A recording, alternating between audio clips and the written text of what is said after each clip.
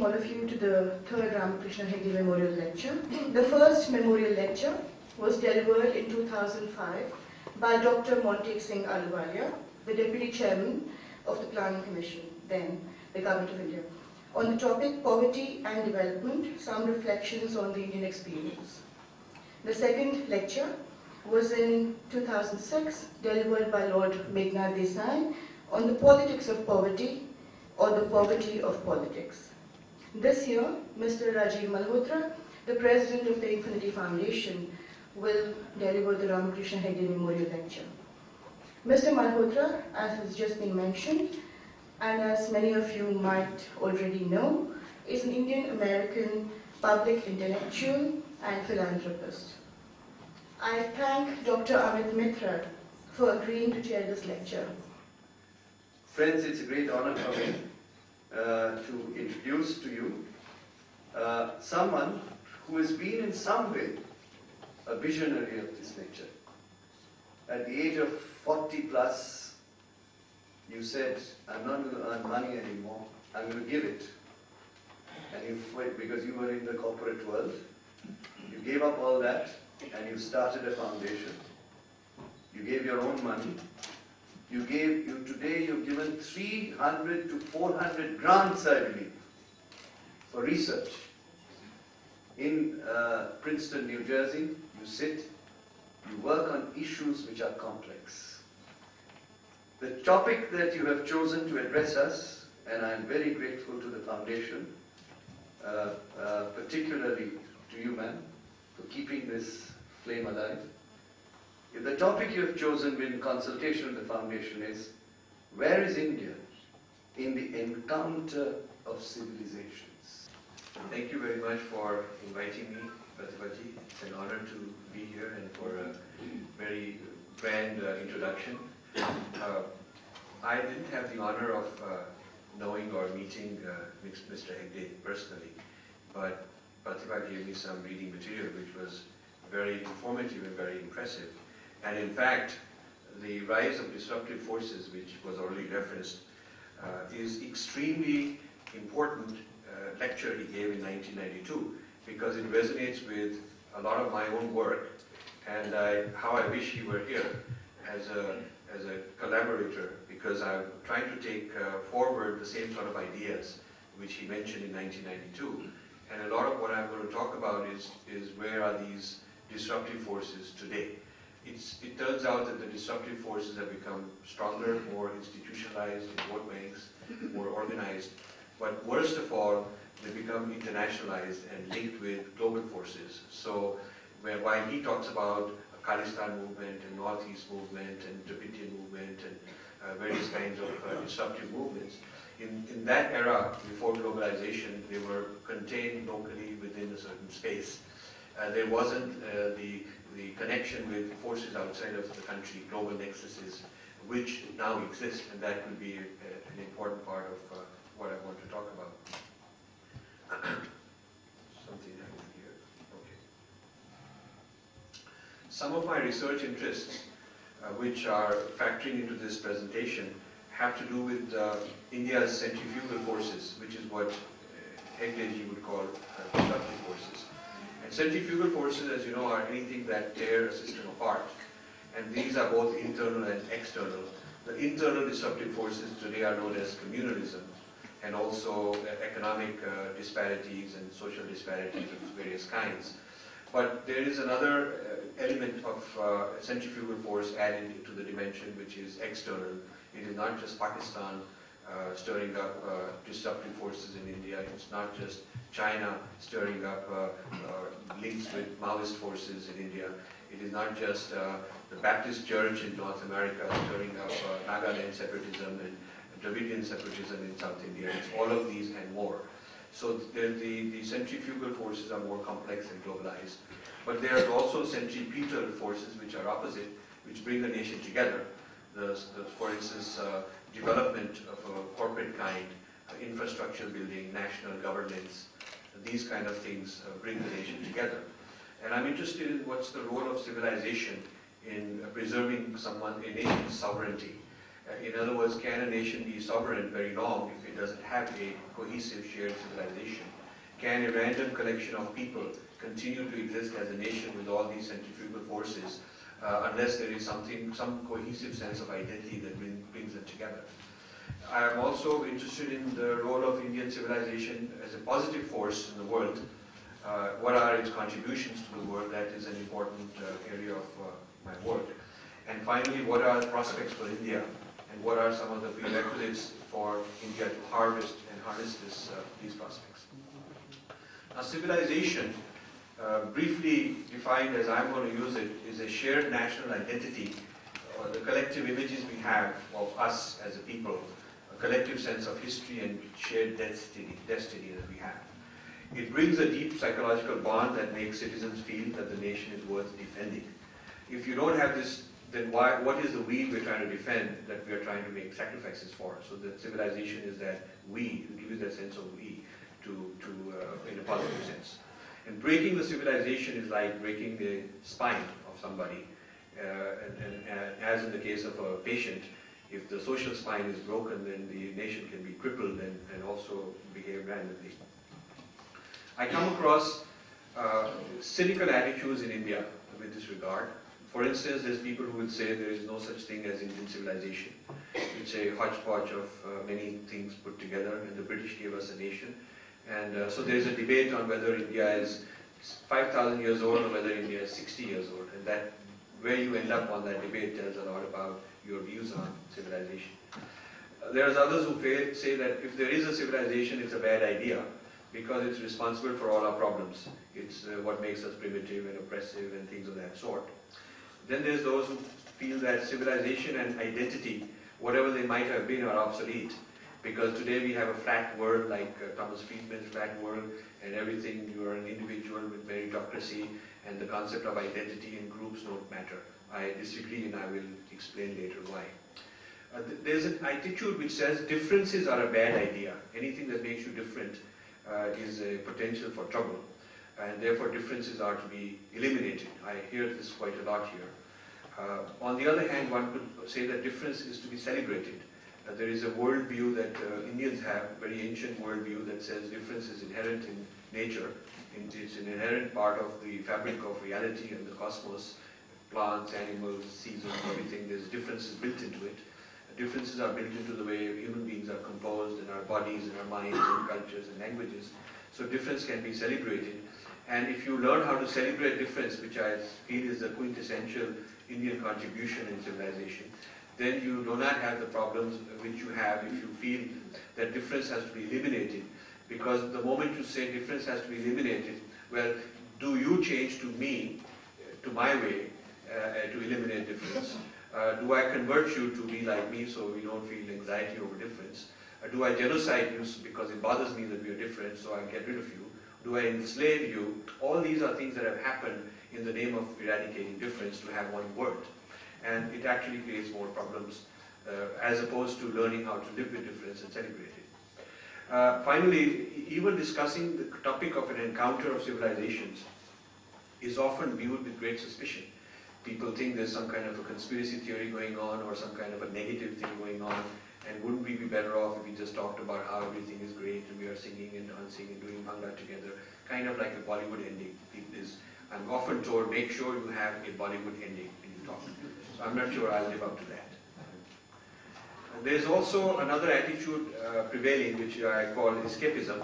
And escapism is this very lofty and apathetic kind of approach, moralizing, which says things like there is no other, we believe in everything, all paths lead to the same goal, we survive for 5,000 years and we'll survive no matter what, we have the truth and the mantras and the deities on our side, and in any case it's all Maya and Mithya, so why bother?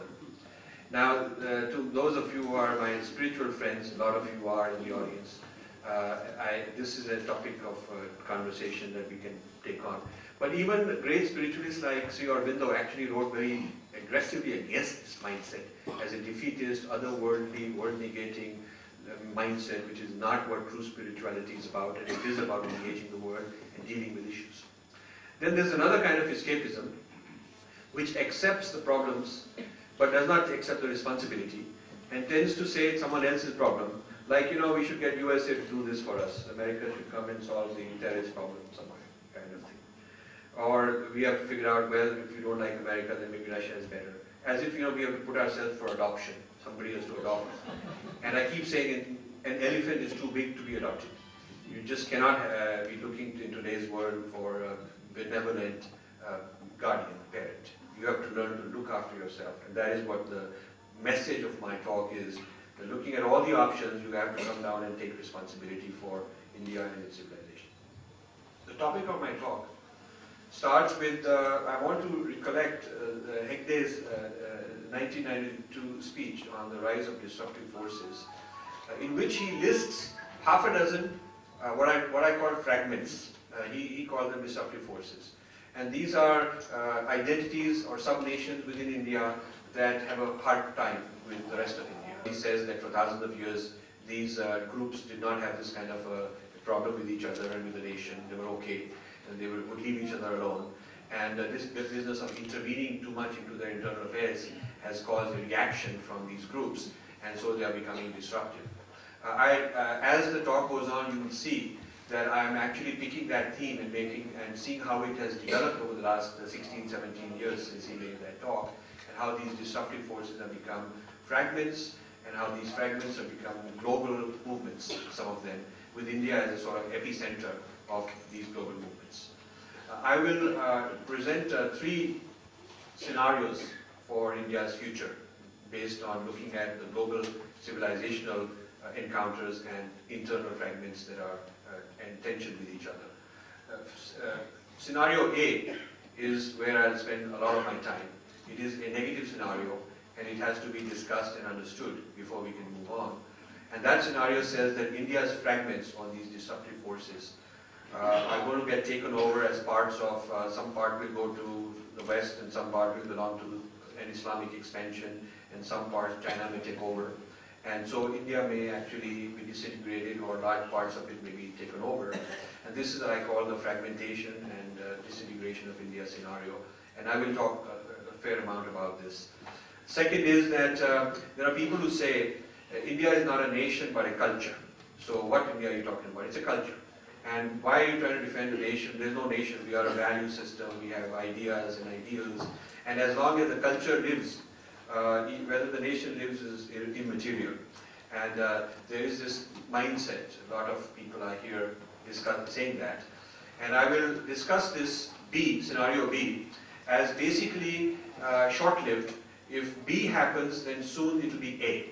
Soon India will not exist, nor will its culture, because once the nation is not there as a container, as the vehicle, the vessel, which nurtures and protects and projects this culture, and this culture sort of scatters and is eaten up by various other civilizations, soon it will also dissolve. It will become parts of various other entities and lose its original self. And then scenario C is a positive one, which says that India emerges as a thriving nation state with its own civilization and helps the world. So really A and C are the 2 scenarios. B is sort of a very graceful and dignified way of ending up in A. It's a way of saying, okay, we lose with honor. We are finished, but we will say we won because our culture thrives. Okay? So it's like the deer saying, so what, the tiger will eat me up, but in the belly of the tiger I will be alive. And you know, a tiger runs fast and I will be running fast, and I'll be part of his DNA, and I will nurture him and make him a loving creature from within. But it doesn't work, because after the deer has been eaten, the tiger remains a tiger. He's just a stronger tiger. So scenario B is kind of a delusionary kind of attitude you hear very often, particularly from very spiritual people who will say, you know, what nation, what do you want to defend? The culture is good, it's doing well, they'll eat our food and listen to our music and do our yoga and wear our clothes, and Bollywood they watch. And so it doesn't matter, you know, whether there is India or not, because we are basically a culture and that will survive. Now, globalization intensifies the competition among civilizations, because there are some factors driving this competition, such as scarcity for world resources, growth of population, increasing expectations. People everywhere in the world want to live this page 3 American lifestyle. Everybody wants to be like that now. But there aren't enough resources in the world to have Soon there will be 9 billion people by the middle of this century, and there just aren't enough resources to make that possible. And then there is the collective power of group identity. Groups are coalescing. Rather than group identities going away, it is not happening. The opposite is happening. Certainly, if you know in India, the whole vote banks are intensifying, and that's group identities. So if it's happening in India, why would you expect it's not happening elsewhere? So on a global scale, it's the same thing. What we call vote bank identity politics is the same sort of thing which is happening on a civilizational level, where people feel that if they are able to negotiate and bargain and use groups collectively, then they can get a better deal. So this is not, this intensified competition is not going away. The reality, I feel, is that the West, China, Pan-Islam, each publicly project their claim of superior civilization and future domination of the world. And the United States certainly feels it's the leader and doesn't want to give that up. China certainly feels that by the middle of this century it wants to be #1 in the world in every respect. That is a claim, it is public, there is nothing to be embarrassed about, they're not shy of it. And Islam has a doctrinal commitment to dominating the world. It's a doctrinal commitment. I realize that my term West is not as simple as that. America is separate, Europe is separate, but I'm going to use it in a way. My thesis is already very complex, and instead of having 3 civilizations, I could have put 5 or 8. It would not change the bottom line as far as India is concerned. So I'm using 3. I also realize that Islam is complex and there are many factions and many kinds of forces within Islam, but for my purposes, just calling it Islam suffices. Now these top 3 civilizations have the following attributes. Each has a collective superego with common values. Each has a very chauvinistic grand narrative of history, who we are, our ancestors, how they were great, and all kinds of glorifying ideas and stories about them. Each is committed to achieving global domination. Each actively nurtures its civilization and projects it via academics, education, media, and its policies.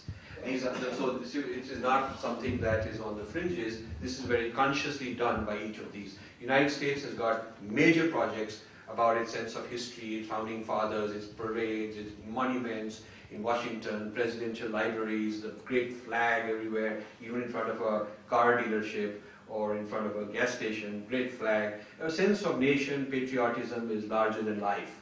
And this is not going away. In fact, it is getting stronger. All of this counteracts this idea that we live in the flat world where, my merit counts and so on. Now, here I've taken a grid. I've put the 3 civilizations I'm talking about in this study, and then I'm looking at what are the success factors. Well, I already talked about historical identity, and a sense of manifest destiny is a success factor.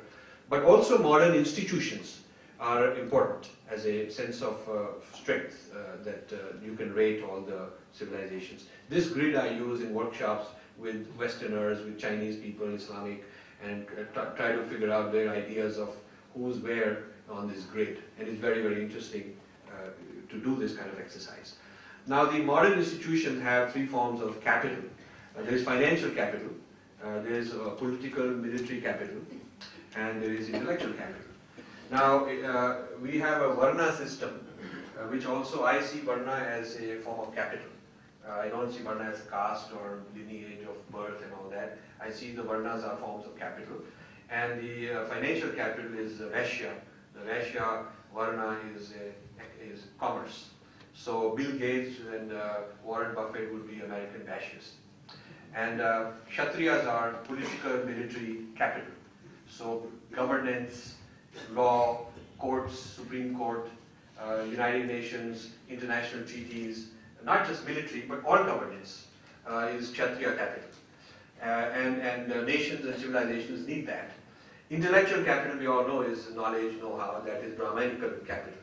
So one could also say that the job of a modern institution and a civilization is to enhance its Vaishya capital, its Kshatriya capital, and its Brahmanical capital. And this is a very different view than the caste view. I'm viewing them as forms of capital. Now, if you look at China, they have a very explicitly stated plan and ambition to be the world leader by the middle of this century. in economic, military, and civilizational terms. They have constructed a grand narrative of China, which has been formulated and projected, and it talks about starting 5,000 years ago in Confucianism, and how there's a great China story, and how they become modern, and now they're moving on to the future.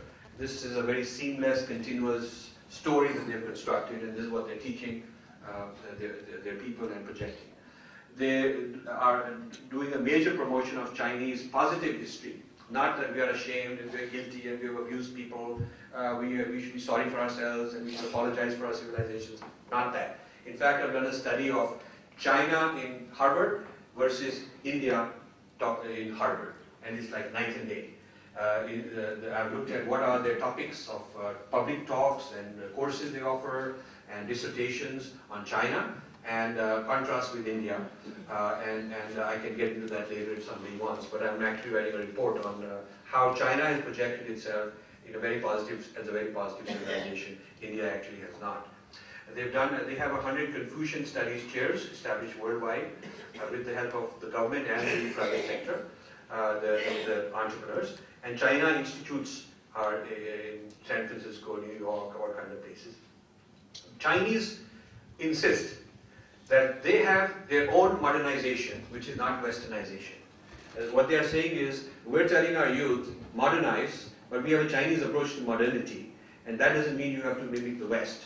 You modernize, you get all the consumer goods, and you live the modern life, technology and all that, but there's a Chinese philosophical and civilizational ethos behind it. So while in India, we often hear, do you want to remain traditional or do you want to become modern, which means you've got to westernize. As if you cannot be modern in an Indian context, with an Indian civilizational approach to modernity. That sort of is considered an oxymoron in India, but China actually insists that they have their own modernity. Pan-Islam has a theological grand narrative from God. China does not claim that their grand narrative comes from God. It is something they made up and built up over time. But the Islamic narrative comes from God, which gives them identity, meaning, and direction. They have a sacred geography. So the Kaaba, for example, is sacred, and you cannot point at Jama Masjid to pray. You have to point a particular place to pray. So that sacred geography is unique. It's unique powers in certain areas. There's a literalist account of history. A literalist meaning you cannot say it's metaphorical. These are all metaphorical things going on and we can reinterpret them for today. They are considered to be actual historical events that happened, and so you cannot mess with it. Because when God is one of the protagonists in a historical event, then you better not try to update what he might have said. You cannot say I'll amend it because God is spoken and it's literal history. There's also a preordained trajectory into the future. So not only is the past fixed, but the future is also preordained, and you have to live in accordance to achieve that. And so there is this idea of us versus them, the Darul Islam versus Darul Harb. And this is there in Islamic doctrine. But Islam is not just one monolithic entity. There are cultural variations, at least 4. I mean, you have the Arabic version and the Persian version, which is Shiite, is very different. Language is different. Their idea of their history and links with Islam is very different.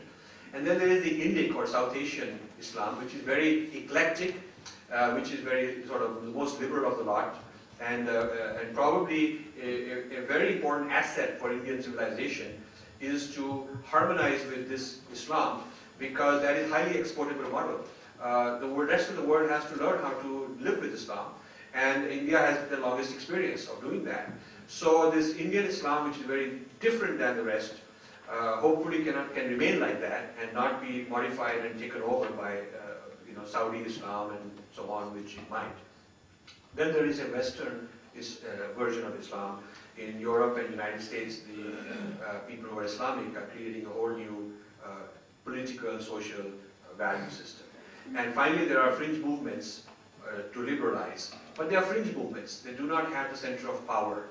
They are not able to even stand up in their own country and assert with confidence and fearlessly. And basically the Reformation of Islam is where the Reformation movement of Christianity started. And once the Christianity, the Reformation movement started in Europe, it took 200 years of fighting and all kinds of things before the Reformation could be firmly established, and before the church state could be separated, and the bishops went back to the church and no longer had fatwa-like powers, which they used to have at one point. They had police powers, and they used to rule with the same kind of tyranny and oppression that, you know, an imam or a mullah can issue a fatwa today. So Christians have a reference point to understand Islam, because Islam is sort of pre-Reformation Christianity in terms of its stage today. Now I'm going to focus on United States to give you a kind of a what's the worst case scenario of how a foreign civilization can come and intervene. And I don't do this because I have a problem with the United States. In fact, I live there, I love it. I think it's India's best ally in terms of another civilization. But I think Indians must understand the complexity of America, and that America does not have just one point of view, and there is no stable point of view. It keeps shifting. Just like in India, there are many points of view on a complex issue, and the view keeps shifting from time to time. So United States, the scenario I'm going to develop also applies to Islam and China and other civilizations. But I'll focus on the United States because I've lived there for 38 years. I know it very well. I've studied its history for the last 10 years. It's a very systematic pursuit of mine. And therefore, I feel I can talk with greater confidence. But at the same thing I'm saying would also, similar things apply to other civilizations. Now, USA also has some very positive things on India. Let's start with that. There's a business success, so FICCI would vouch for that. And I am also a product of the business success of US. America's gifts to India's youth, both for higher education and career opportunities, are pretty well known. America has a love affair with Indian pop culture. That is also very encouraging. And India is America's friend after 9/11. These are some of the positive things you can list. And then there's military alliance, and there's many other things. However, America's outlook is far more complex and unstable. And this is where I'm going to develop a scenario.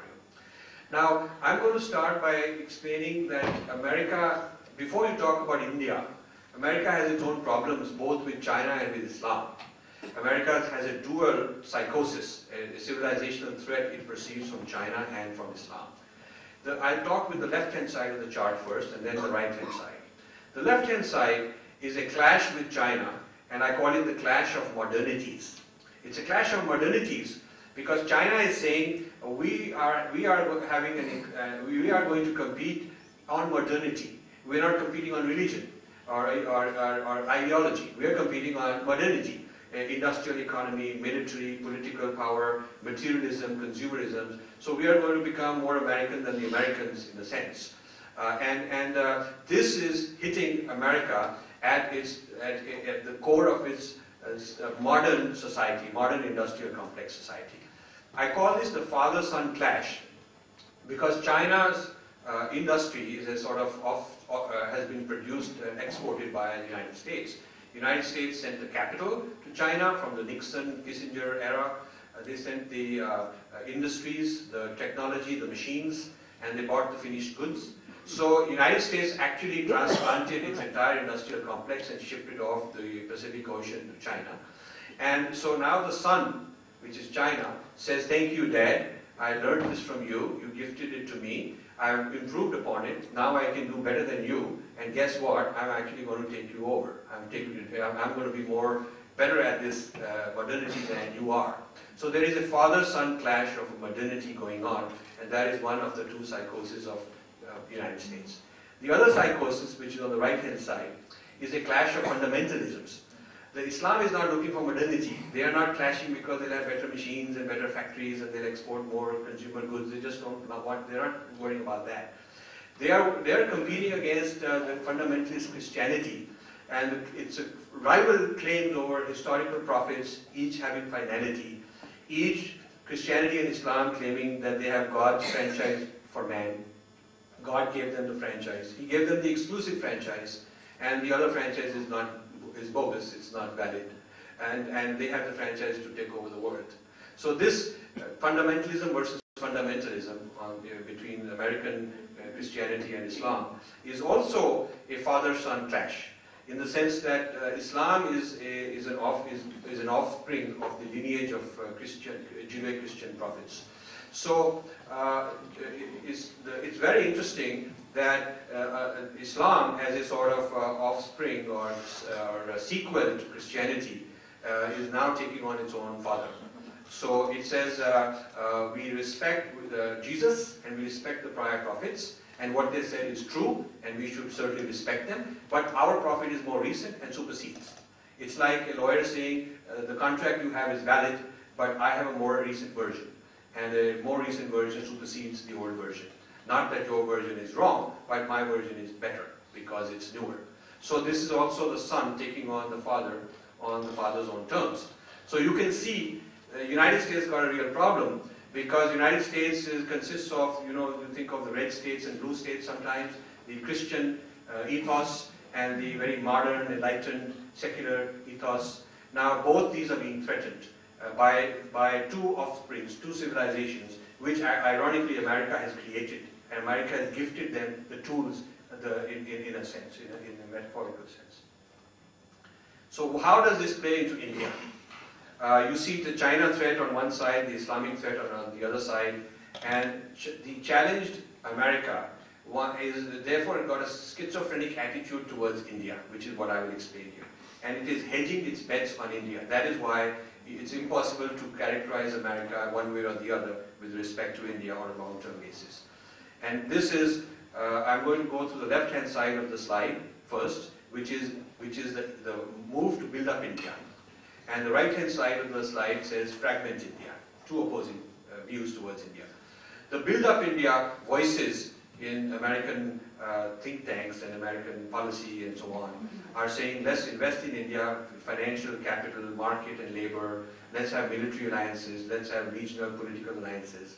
And the benefit is it will counter China's hegemony, it will contain the Islamic threat, it's good for US corporate interests, and India will be a stabilizing force in the third world. But at the bottom, it also says, if this happens too much, then we have a long-term competitor. If India is too successful in this, then we'll have another China-like threat. One China is bad enough. What if another billion people became another kind of China and as successful in competing against us? Then we'll have to worry about two kind of Chinas. And so that, while there is a voice that says, let's build up India, there is also the voice that is concerned that it may get out of hand and become too strong. So therefore, to counterbalance, there is the right-hand side which says fragment India. And this fragment India is a much older voice than the build-up India. The build-up India is more of a corporate voice and a political voice over the last 10 years.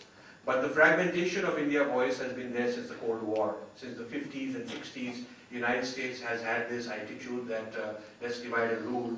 They built up this Dravidian, Annadurai was built up, all kinds of movements were built up to fragment India and play one against the other. When Nehru was pro-Soviet, then the United States helped Dravidians to counteract Nehru's program to unify India. So the fragmentation of India is a very old policy, and it says exploit Dalits versus Brahmins, Dravidians versus so-called Aryans, women versus men, minorities versus Hindus. And the benefits to India, the proponents of this have said it avoids a China-like competitor. You can still outsource and use those laborers.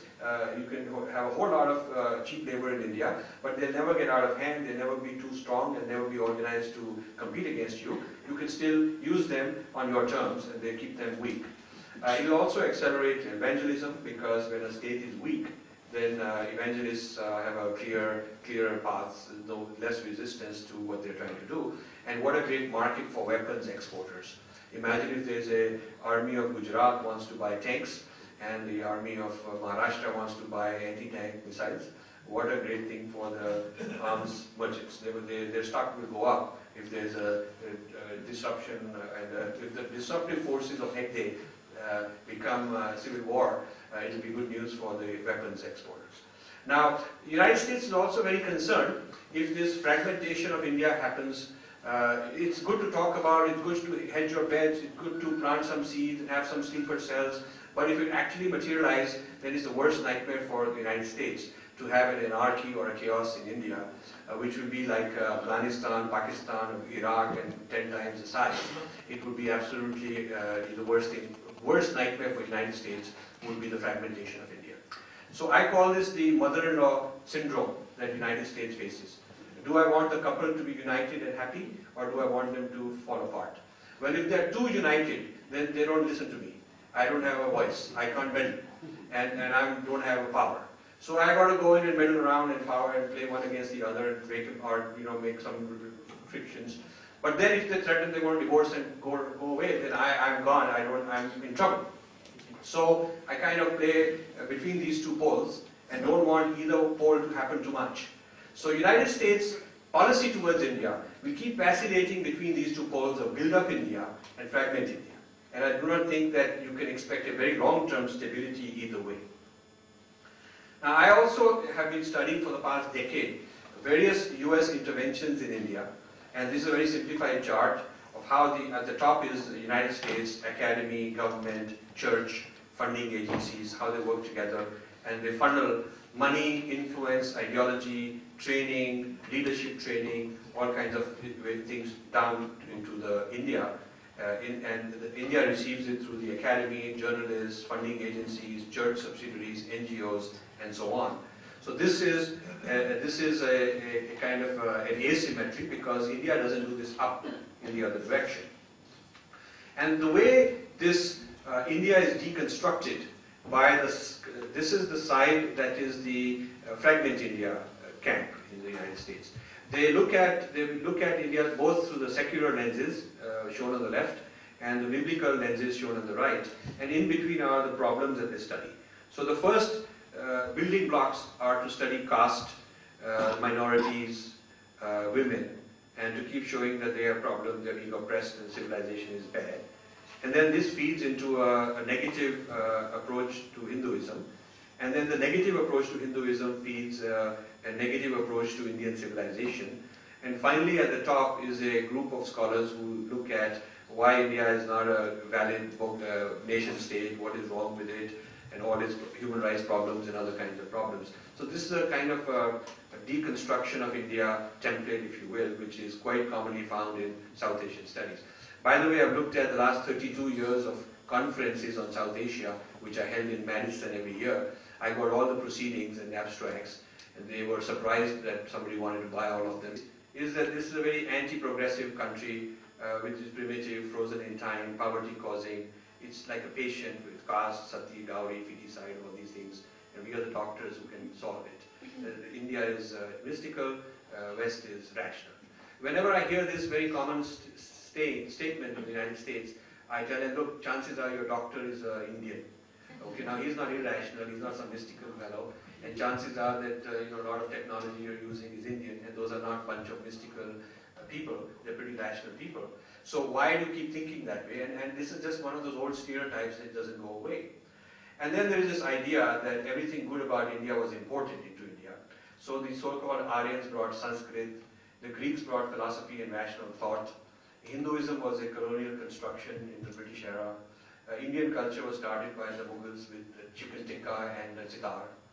And the British gave Indians a nation and a cricket team. And now we have to import our human rights from America. So everything we need, we should import. And I call this the invasion theory of India, which means if we want something, we should select who's the best invader, who will give it to us and invade, because then we don't have any selfhood, we do not have a civilization. We need to be invaded to have something of value. And this means we are doomed to dependency also. Now, what got me started on this course of understanding America's intervention with India's breakup was a very interesting meeting I had with a scholar in Princeton University. We were just sitting and having lunch, and he's just come back from India, and I said, what did you do in India? Oh, he said, oh, I went as part of the Afro-Dalit project. And I said, what is this Afro-Dalit project? He said, oh, Afro-Dalit project, I have been going to India, and we do youth empowerment and training and Afro-Dalit project. So I said, this is very fascinating, I never heard of such a thing. Can you tell me what it is? And he said, who the Dalits are? I said, yeah, who are they? He said, well, they are Africans, they are blacks of India, and the non-Dalits are the whites of India. And this is black-white history of India, which is mirroring the black-white history in America. And the Afro-Dalit project is to educate our Dalit brothers that this is what you've been subject to. So this was amazing to me. So I went and did some Google searches, and I started my project. This whole project started by researching the Afro-Dalit project. And I built a huge library of what they're up to and who funds them. And they are very much active in Tamil Nadu, building up a whole network of youth, and they do youth empowerment, youth training, to give them an alternative sense of history, that they are historically a kind of oppressed people by non-Dravidians and things of that sort. And the church has a very good vested interest in it, because if you can dislocate their identity from the rest of India, then you can also reprogram them and give them a new religion and so on. And this is called the Dalit Stan project. So I invited myself to this scholar's office, and I saw this map. There's a map of Dalit Stan that he got hanging there. On the northern part is Mughal Stan, which is from Afghanistan, Pakistan, all the way to Bangladesh, northern India is Mughal Stan. And this is sort of this turns out to be what Mullah Omar says. He says he wants to put the flag of Taliban on Red Fort of Delhi and recreate the Mughal Empire. That is his agenda. And the southern part of India is Dalithistan and Dravidstan. So these guys are working on it. So I was very amazed that nobody talks about it. I never heard anyone notice it. And yet these guys have an open project. If you go to Google and search Afro-Dalit, you will come across a lot of hits. Please do that. So anyway, then I started getting deeper into it, and I found that there is merit in a thesis which says that local minorities are being appropriated by global nexuses, the Afro-Dalit being just one example. So Hegde's disruptive forces of 1992 have now turned into a frontier mindset. India is now a frontier of these kind of wild things happening. Local minority is co-opted as a branch office of some global nexus. Many minorities are part of some global majority and are used for transnational agendas. Third world intellectual franchises are set up to deconstruct their own nations. It's very interesting that America's own sense of nation is becoming stronger and stronger, and also the nation in China, the nation of Russia, the nation of Japan, and those guys are not deconstructing, and they are not going out of style. And European Union is becoming a very strong supernation. But somehow the intellectual fashion of the day being exported to Indian intellectuals and third world intellectuals is, please go back to your country and deconstruct yourself. And we haven't asked them to first do it to themselves. Now you will say that there is a lot of postmodernism in American campuses, and they are doing it to themselves also. But they are doing it from the fringes. The people who are doing it do not have clout. They do not have, nobody takes them seriously. The media doesn't quote these kind of people. They are not policy makers. They do not influence think tanks. They're just some in a cocoon in the academy doing some deconstruction of America. But the powers to be are very patriotic, and the nation state is as strong as ever. So this also led me to question the definition of minority. And I want to leave this provocation with you. If you were at a McDonald's in Delhi, and you have a local establishment with 20 employees, you would not say this is a minority establishment. You would quickly say this is part of a global empire. This is part of a huge global multinational. Someone could say that all these 20s are from minority classes in India. You would still not be convinced. Because as individuals working there, they may be minorities in their personal capacity. But the institution they're working for is a branch office of a large multinational and not a minority. Now, why would you not apply the same thing if the Southern Baptist Church, or the Baptist Church, which is a huge multinational, set up a big network of churches in Nagaland and in Tamil Nadu, and they have a plan of 20,000 churches in South India. So why would you call those minorities and not call them branch offices or subsidiaries of a global multinational? Why is it that if the product being sold is God's love, then all of a sudden the rules of multinationals don't apply just because they're selling God's love, and therefore God's love is exempt from scrutiny and transparency? I would submit to you that the definition of minority has to be modulated, and if a minority is working for, funded by, appointed by, trained by a foreign global nexus, then it is not really a minority. It is a part of a big enterprise, and that enterprise should be studied rather than this isolated 20, 30 people in a place being called a minority. So I even provoke you to rethink the definition of minority itself in this age of globalization. Now there's a new positive India discourse in the US business schools. This is what Fiki, I think, and myself, I'm also from a similar background of industry. This is the discourse we like to hear. And finally, the India's time has come, because I've lived there for 38 years, and only in the last several years, this new positive discourse has started. Otherwise, it was all this other kind of discourse that I mentioned earlier. Now, there's a positive focus on investments, markets, labor pools, and all of that. So what we have are two competing discourses. There's a positive discourse which says, build up India. And this is primarily in business schools. So when my friends want to donate something for the study of South Asia or India, I always tell them, give it to the business school, don't give it to South Asian studies. Because South Asian studies are built on the fragmentation of India, why India is a problem kind of thesis, built on the old humanities and social sciences. Yeah? And now the irony is that both these views are also entrenched in India. In India also, you have the technocrats, industrialists, those kind of people who believe in a positive sense of India. And then you also have people in the social sciences, and a lot of those social science theories they've imported, they've been franchised and all that. Not that problems don't exist, but they believe they really don't have that much faith in India as a nation. So you have both voices within India also. Now this is a potentially troubling slide, as if the previous ones were not, but this one may be more troubling. I'm going to give you a hypothetical scenario for US intervention in India. Suppose South Asia becomes the epicenter of USA versus Islam, which can happen. And it's no longer Iraq, and it's no longer anywhere else, it's in South Asia. And they double the troops in Afghanistan, which Obama wants to, which they have no choice, I think they have to. But suppose the Taliban take over Pakistan, which is something 10 years ago I wrote a paper on it, and nobody wanted to publish it, they thought it's too sensational. But today they think it's a realistic possibility. The way it would happen is Taliban take over ISI, and ISI take over the Pakistan army indirectly, and Pakistan army, we know, runs Pakistan. So you could have a democratically elected facade, a nice front for PR purposes, but they really don't make the decisions, they don't call the shots, they don't have any power.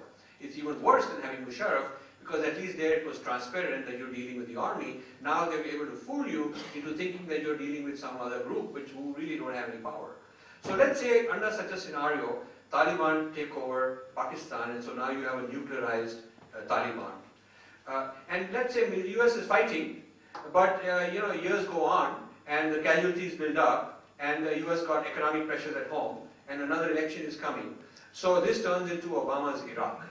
It turns into this fight in this Afghanistan-Pakistan against Taliban escalates, and it becomes Obama's liability, and then there is a desperation to exit, but exit with honor.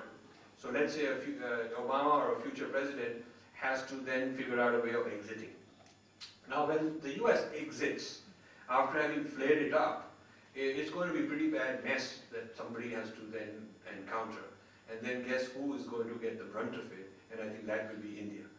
And I would also surmise in this hypothesis that Taliban will then have their vision of setting up that Mughalistan, which was in the map earlier. They will say we also have enough disruptive forces sitting in India that we can incite, and we can then get going a huge revolution to do this. The United States are not going to help, they're going to gone, and they already tried it, they're gone, and now we're going to take over. United States, number two, the United States may also have another kind of intervention in India, which is to safeguard Christians being persecuted. Now you may think this is a far-fetched thing, but there was a Wall Street, what started me on this research path was a Wall Street Journal front page article 2-3 years ago titled US Evangelists Driving Foreign Policy Interventions. If you want, I'll get you the URL of that. A very long article which showed that there is a 100-year history of evangelicals not only driving domestic policies on abortion and gays and nowadays on stem cell research. Very successfully they've been able to modulate policy, but also very strong on foreign policy. And on foreign policy what they want is that the United States should intervene wherever there's a pocket of Christians who are considered to be under threat. And once the United States agrees that that is a policy, then they go and actually sometimes stir up trouble and use that to bring the United States intervention in there. Now the dossier of such cases of persecution of Christians in India is growing. It is well protected. It's a huge dossier sitting in the United States. You can go to various places and you can see all their cases, their footage and all that. And there are hearings regularly in Washington in which they invite those Indians who have a complaint, and there's a long line of such people who want the visa and they want a travel grant to go and give testimony before the US Congress. Also, there are well-organized networks in India which have been funded by these entities to provoke trouble, to monitor the so-called persecution, and then to go report it and lobby in Washington. It's very interesting every time I search on India or persecution in the world or anything. Every day I get some hits on something happened in India somewhere. And this is all over the US media and lobbying, there are groups lobbying this in Washington. So the United States may decide that, okay, the Taliban got North India, we'll go and we'll intervene and create a sort of a Christianized pockets here and there, maybe South India or something, because we built up our own base, we built up a network of support. So this is a sort of worst case scenario of a possible intervention. Now similar analyses also apply to Islam and China intervening. Each of them have stakes in India, ambitions in India. You have to do scenarios like, what if China, Pakistan jointly take military action? China would love to have Arunachal Pradesh because of the water, the Brahmaputra river water, which can be then taken to Tibet. China would love to take over Nepal because most of the water that comes to the Ganga comes from Nepal, filters down. What comes out of the glacier in Gangotri and Gaumukh is only a small part of the water. The rainwater and the snow water from Nepal that comes down is the majority of the water. So this fight over water makes certain geography very strategic, and China would love to have all this. So these are you could build more scenarios of type A, which show that the globalization brings civilizational threats to India. Now I want to go to part 2. In a few minutes I want to go very quickly because we don't have much time. And I want you to sort of set aside everything I said, because that may be very disturbing. And now we think of what is positive that India can offer to the world. How could India be a successful civilization and do positive things? So, to start with, what are the problems the world faces where India may offer a solution? And I suggest 3. One is that development, this idea of economic development, is not sustainable or scalable. It is not ecologically possible to have development of such a large number of people and achieve the per capita consumption of the Western standard. It is just not achievable. And so you can't scale it to the whole world, and you can't sustain it over a long period of time. And then the Abrahamic civilizations are based on the claim of exclusivity and a mandate to take over the world. And that is not going to sustain a peaceful environment. And finally, the human rights that exist today, the human rights laws, they protect individuals, they do not protect cultures. There's no law broken if a language is made extinct, or if your culture or your rituals are gone. I mean, if you as an individual are not violated, then the culture as an entity does not have a status. An individual has a status.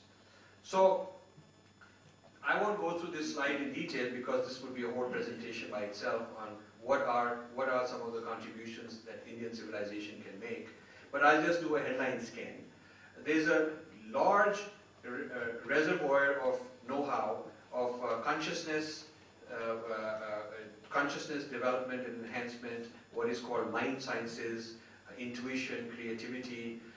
This is now at the cutting edge of Western research in cognitive sciences, neurosciences, psychology, and this is an asset that India has, which actually is being acknowledged by the scientific community. So India brings a lot in this dimension.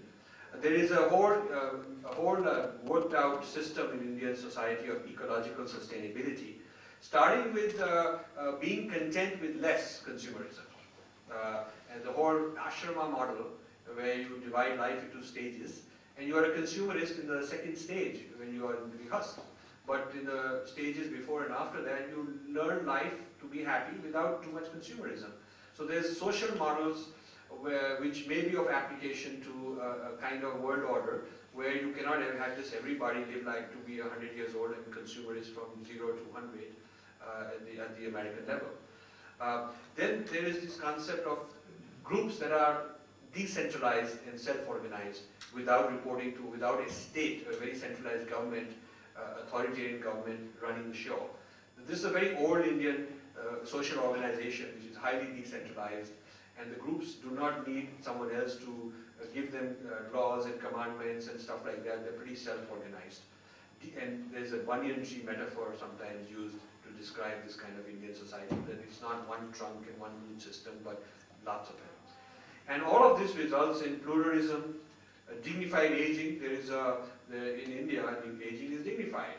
You don't end up in an old age home, and now because of modernity, you do, because old age homes are starting here, because we have a similar tendency to westernize. But the tradition has a dignified aging built into it, and a kind of social security from your community. The jati was a social security network. And you break families now, you break jati's structure by making it into caste. So who's going to give you old age security? The state doesn't have the money. Even in the United States, the social security is going broke. So I don't think in a country like India we can have social security from a modern concept.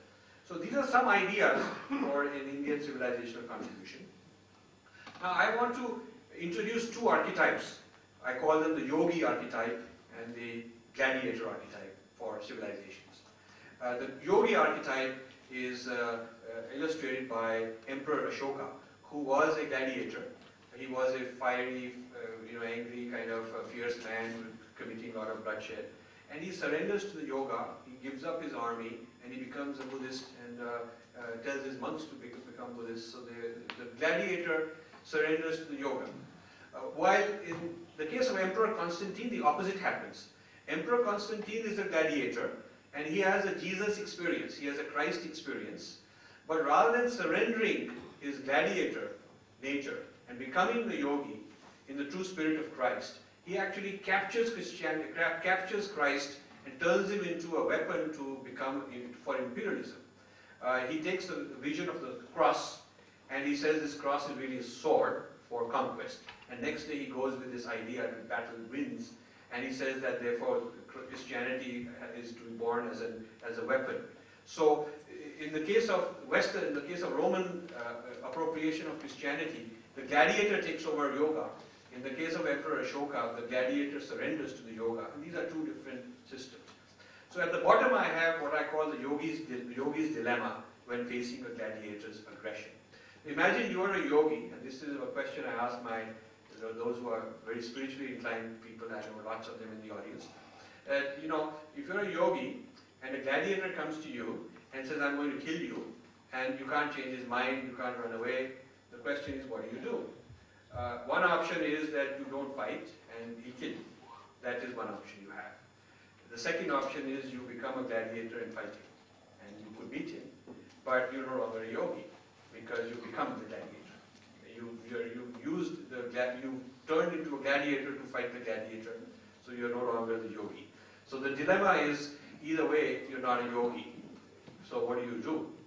What do you do? Indian civilization has to solve this dilemma. And we will see two ways. One is Mahatma Gandhi, the other is Bhagavad Gita. Non-violent and violent, where you remain the yogi within, but you fight the gladiator to win. We'll come to that. Okay, but let's keep this as an idea.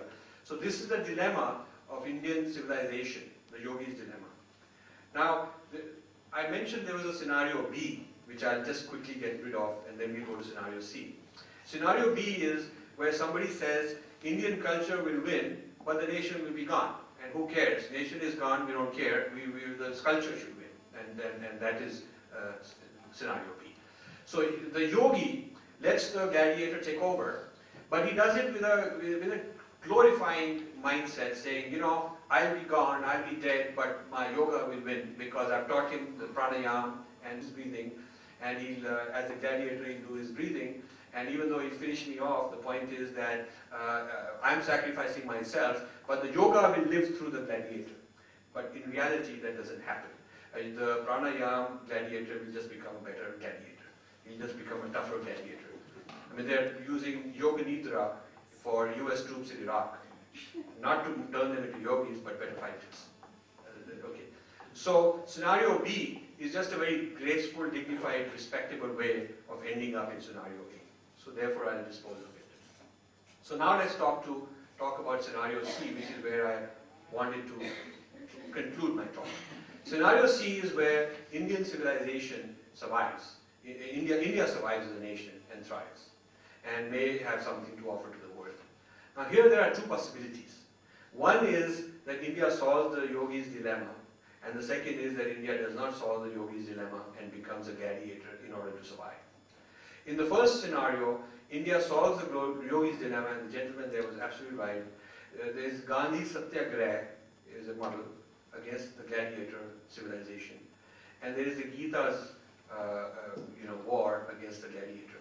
In both cases, it's a very difficult thing to do, and the idea is there, but I'm not sure we as Indians are ready for it, because the amount of sacrifice and the self-discipline it takes is incredible. But what it says is remain the yogi inside, but be tough on the outside. So don't let them walk over you, don't let them take advantage of you. You must fight them to win, but do not turn into hatred. You carry out your dharma in the Kurukshetra, and which means you have to fight. But it doesn't. You don't turn into their mindset and their mentality. It's a very difficult thing, and it is not something I can discuss in 2 minutes or even 45 minutes. But this is a topic which is very central, I feel, for the survival of Indian civilization as a civilization. The obstacles to this are India lacks the hard power of economics, governance, military, geopolitics.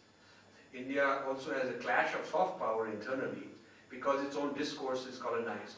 The moment you talk about civilization, they will say, which civilization? Are you talking about his civilization or that one civilization? They try to break you up into many camps and make you fight, so that you will conclude that it's too complicated, not worth it.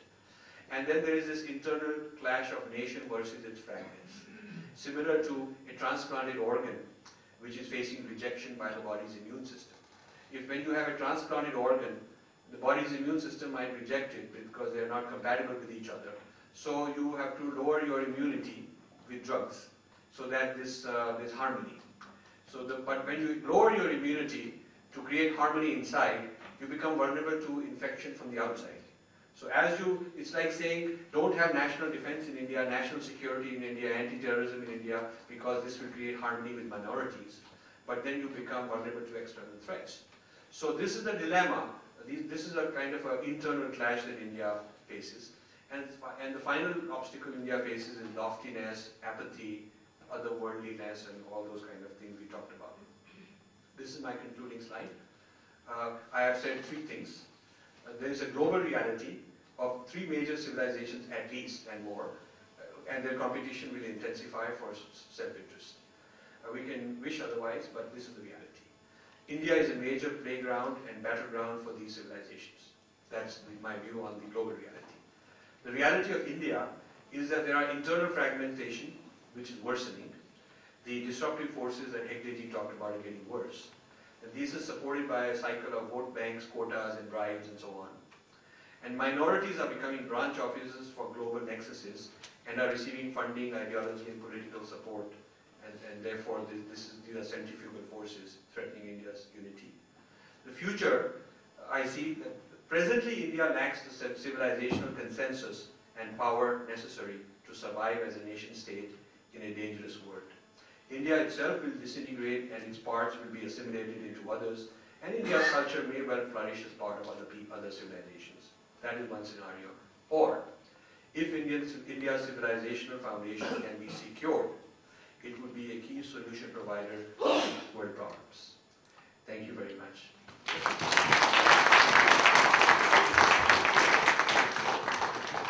To others who spoke very eloquently and almost flatteringly about the contribution which Indian civilization has to make or can make. But that requires a very hospitable recipient, some very hospitable soil. I believe that neither China nor Islam will produce that soil for us. The only place where we can probably make some contribution is the United States. And don't you think therefore that there is wisdom for both United States and India to sort of synthesize their efforts and produce some kind of a new synthetic product which we then propagate, circulate and force it down the throats of others? I think this is very, very good, and I subscribe to this idea. I subscribe to the idea of a merger of two strong parties, not a weak party looking for help from a strong party. If India wants to have a synthesis with the United States or with the West to create a new world order, I think that's a winning combination. But it requires Indians to be more self-respectful of their own civilization first, because we cannot go with a self-abusive or with a kind of self-denigration, self-flagellation attitude which exists to a large extent. A very cynical attitude exists in a large sections of India. Especially the study of India in the academy and in the school textbooks is very apologetic about Indian civilization. And going with this sort of a mindset puts us in a weak position to ask the United States to have this synthesis. The United States is also very desperate, as I told you, with China and Islam, and looking for India as a possible partner. And if India can manage its fragmentation forces and project a positive civilization, then I think what Mr. Jethmalani suggested is a fantastic idea and very viable. I have just one question to ask. That is, why is it, despite the presence, a large presence of audio-visual print media in the country, the economy has got integrated, you find the forces of separatism, it's becoming very strong, which was not, say, a few decades ago. And just a point which I want to make is, when you talk about the conflict between a Dalit and Brahmins in terms of sex, don't you think it's a positive development that people who were deprived of their rights are asserting themselves? Yes. What we found peace 1,000 years ago was peace at the graveyard. Now it's a fight for peace with justice. Yeah. Thank you. Okay, I think this is a very important point. If there were a presidential system, of governance, it would force large parties. A small party would not even be viable in a presidential system. It would bring stability, because then all the factions and all the voices would have to reconcile internally within the party. If you notice in the US elections, there was a big fight between Obama and Hillary Clinton, but if it had been India, there would have been a Democrats for Clinton party separated, and they would have made their own separate vote bank. The reason they don't split off like Indians do at the drop of a hat is because then in the presidential system, a little party has got no viability, you've got nothing, you've got nobody. So there is no Mormon party and a Hispanic party and a black party and a Muslim party in USA. There's no Texan party, there's no party of gays. You don't have those parties because they would not be viable. So what America offers is a very interesting combination. There is diversity of identity, but a unity of politics. Here we have a diversity of identity, which then becomes a diversity of politics. So when diverse identities become divisive politics, you have a dangerous situation. So I really do not think that the parliamentary system was a good design for such a diverse range of identities, because it's a recipe for fragmentation into smaller and smaller and smaller units. And if you can just get a vote bank and get yourself in a little bit of power that gives you some negotiating clout, then you offer the vote bank some quotas, you will be their broker and negotiate quotas for them. And even at the cost of the national interest, you will do it for them. So you are maximizing a small group's interest while hurting the nation's interest. And in exchange, you are getting some bribes when they are letting you take bribes when you are share for it. So corruption and vote banking and quotas lobbying are all hand in hand. And I think the whole system has to change into a presidential system. Thank you for that panoramic presentation. And my question actually was, in a way, asked by the previous person, but let me put it in a different way. Do you think it's a good idea to have a self-critical approach as part of your foundational culture, which you are proposing? Yes, and we've always had a self-critical approach because we are required to be debaters. Indian culture is based on argumentation and debating. It is not dogma, it is not canons, it is not final truths. So the ethos of arguing and self-reform is there. And there have been many reform movements from within. The whole Bhakti movement, and before that many movements. It's not just recent Bhakti movement, which is relatively recent, but much earlier also. You could think of Buddhism as a kind of reform movement, a lot of these. And they did not require foreign intervention. They did not require somebody have to go to Washington or London, present a case before a hearing committee and get intervention. It did not require that. When you have foreign intervention, then the people who are making decisions do not have a vested interest in their own lives. They do not have a vested interest directly on what happens in my territory. So they can play with my territory without living there and having a direct vested interest. Whereas if you resolve things internally, then you have all the parties who are involved are in the same boat, and if the boat sinks, they're all in it. So I feel that the debate is important, the tensions are important, these internal things have a value, but what bothers me is when the fragments get appropriated by global forces, which is what is happening now. Thank you very much. A very vocal member. You're very vocal. All the time we have to shout in Parliament. Mr. Malhotra indeed was thought-provoking.